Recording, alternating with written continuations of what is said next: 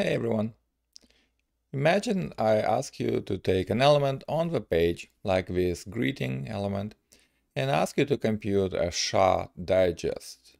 Maybe you want to confirm that this element is different somehow inside, compare how it was. So how would you do that? Well, we can select the element and then invoke the jQuery HTML method to get its HTML text. This yields a string. We can invoke trim to remove leading and trailing white space, but how do we compute a SHA? Well, I already looked up Mozilla Dev Docs and I found that all modern browsers support crypto module, where you have a digest method that computes 256 SHA, and they even give you an example, and they even, instead of giving the buffer, they'll give you actual hacks. Okay, so let's take this function and we'll paste it in our script. And the easiest thing is to then invoke digest message with the current subject. So this is a string and it will get passed to the callback, and it's asynchronous, and so then automatically waits for the return promise to resolve. And let's say it should be a string. Okay, let's see if it runs. I'm gonna open Cypress.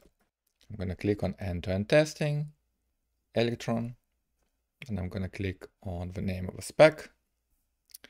And here it is. So we found the greeting element, invoked HTML, invoked trim, and then we got SHA-256 hex string. All right, how about making it slightly better to use, which we can do by adding a child command, because we want to automate getting HTML, trimming, calling digest message. Cypress commands add, let's call it SHA, and we need an element, and we get a jQuery object, and now we can say call HTML method just like we've done before, and then we'll call trim, so that gives us a string, and now we can return a promise, just message with that HTML. And one trick is to create a log message in a command log right here, and all we want to do, probably do the name of a command. So now instead of these three commands, we can call SHA. So you can see the name of a command that ran, and if you want, you can open console, click on a command, and you can see the result yielded.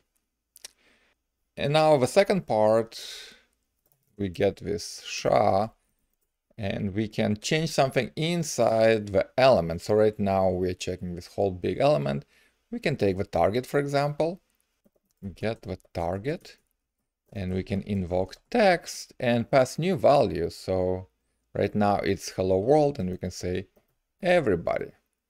Okay, and once we change it to hello everybody, we can grab the SHA again, and now it should be different. So we can say should not equal to the SHA computed before we changed the text inside. So let's see if it runs. Perfect. So this is how you could get a SHA digest of an element's HTML and confirm that it does change if you change something inside.